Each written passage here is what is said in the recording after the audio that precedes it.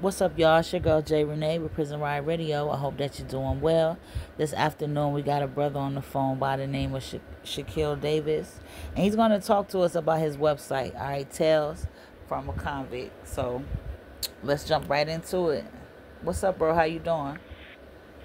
Oh man, I'm doing good, holding it down.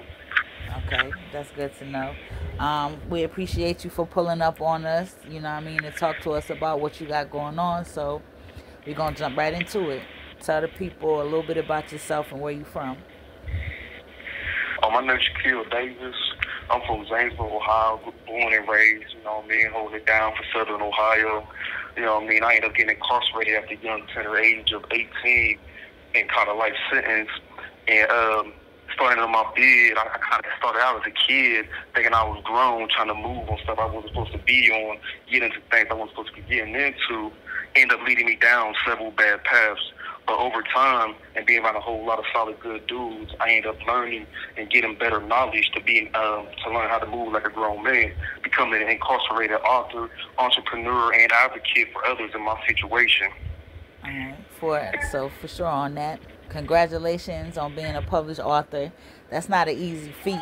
You know what I mean? Especially from behind the G wall. So definitely congratulations on that and your other achievements. I want to stay in the past for a second. Like, how was it growing up? And you said Southern Ohio. How was it? Yeah. Yeah, how was it like growing up there? Well, like my little city, it's not like we're right next to Columbus, and so like my little city, I'm light skinned, so I'm a little mixed breed for real. So I'm half and half. So my little city has always been on kind of mixture between dark skin and then white people. And like you got us right in the middle, so it's always been kind of a confusing road living right in between that because one minute we be in the streets doing this, and that, but on the other side it's like the country type of people live on this type of side. So it's been kind of weird, almost kind of living on both sides of the wall and kind of experience a little bit of both sides. You know what I mean? Okay. Instead of me just being able to tell it from one side, it's just been a good experience for me for real. Okay. All right. So let me ask you. Let's jump into your website. Not everybody got a website, you know what I mean? And especially one that's like yours. So let's get into that. Tell us about your website and what made you create it. Uh, well, I started out as a knucklehead when I was real young, and one of my issues that I never had no real outlets. And down the line, one of my best outlets had become writing, just writing stories about anything in life. I've always been creative, but I just write just to write. But I ended up coming across a real good dude named Justin Guyton, who actually tried to help me put that knowledge and experience into real words, ended up actually getting my first book published. But as I continue to try to do these different avenues of promotion and try to do this and that from behind the walls, I end up hitting several walls and roadblocks because I'm incarcerated. So I try to find a way to try to help bridge that gap for those also incarcerated who also got books or just want to be writers or want to learn how to write, period, for that help them find outlets, express themselves, and try to help give them the knowledge they need to better express themselves into other ways that doesn't cause them to catch more time or affect their bid. So I was trying to find good positive outlets. I ended up finding that I was actually able to monetize also through my blog, PayPal, and store type of website. Just that kind of panders more to people that's incarcerated. Has always been real close to my heart. Okay. All right. So writing, you know what I mean? Writing is one of those things that everybody can't say that they're good at.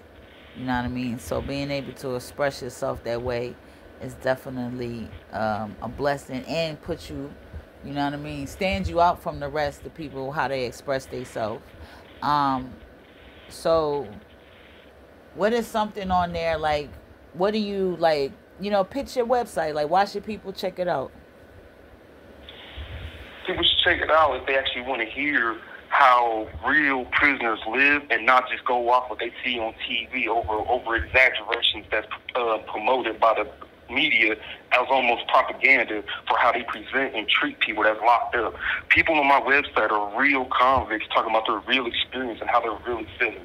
Like the thoughts and everything you see on it is the actual thoughts. These ain't people from the streets coming in writing stuff. These are real incarcerated people who's actually been through the mud, lived through the struggles of being locked up and dealing with incarceration, isolation, and solitary every day, writing how they truly feel. So if you actually want to get into the actual mind of a real incarcerated convict, you got to check out the website and stuff. You got to get into the mind, man. They white, black, murderers, burglars, it doesn't matter. So you got to get into the mind. Any type of convict actually see and feel and know what a real incarcerated person goes through and thinks about while he's locked up. Yeah, what you're doing is very important, a very important part of history. I don't think you really realize how important what you're doing is. You know what I mean? This is something that years from now, decades from now, people might be tapping into to gain knowledge from or write their dissertations and stuff. You know what I mean? So what you're doing is really important. We definitely encourage you to keep at it. But tell us, you know, what does the future hold? Like, what else you trying to get into or what you got going? Oh, man, I'm trying to do so much more stuff. One of my biggest things I want to do is there's so much untapped talent and skills within behind prison walls that people don't even realize it. Like, people think that because we're locked up that we're no longer who we are or have no use to society anymore. But there's so much good people in here with so many good talents that can be used and explored for people on the streets and stuff, whether it's painting, drawing, writing, just doing anything. Like we are still people. Like, we're still citizens of the world, even though we might have got caught up and got in trouble and stuff, but we still have uses and purposes for people on the streets and people that be overlooking it. You know what I mean? So there's so many type of ways I want to try to do down the line to help promote and help people that's locked up actually earn income and almost be able to take care of themselves when they're locked up, so they ain't got to be treated like children and have to beg other people, beg their outside families for money to be taken care of grown people and stuff. Yeah, that's a part of the whole mental part of it. You know what I mean? You said a lot there with just that sentence. Being able to do something for yourself can mean a lot. Yeah. And even like being able to do enough to give back to your peoples, you know what I mean? That's something major right there. I know we ain't got too much time, bro.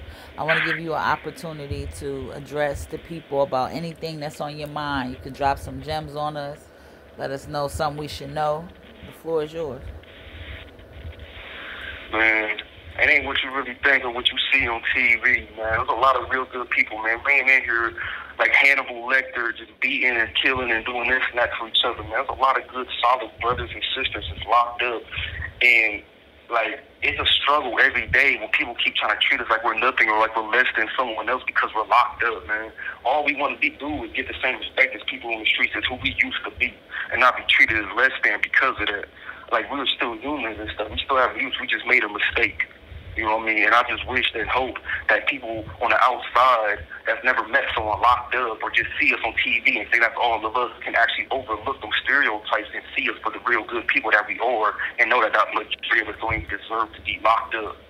You know what I mean? All we want is another chance just like anyone else. All right. Let the people know how they can get in contact with you, bro, and make sure you let them know the website again so they'll have it. Oh, the name of the website is www.talesfromaconvict.com. I started it with my wife, so we're going to be right on the front. We got several social media at Tales from a Convict through X, IG. We also got Snapchat, which is going to be the same thing at Tales with TFAC. And we got LinkedIn also from Tales from a Convict. Check us out, man. Show your love, show your support, man. You know, we much appreciated, man. All we trying to do is help buildings, man. It takes a team, man. Take the team to actually make any type of change in this system. It takes the system to change the system.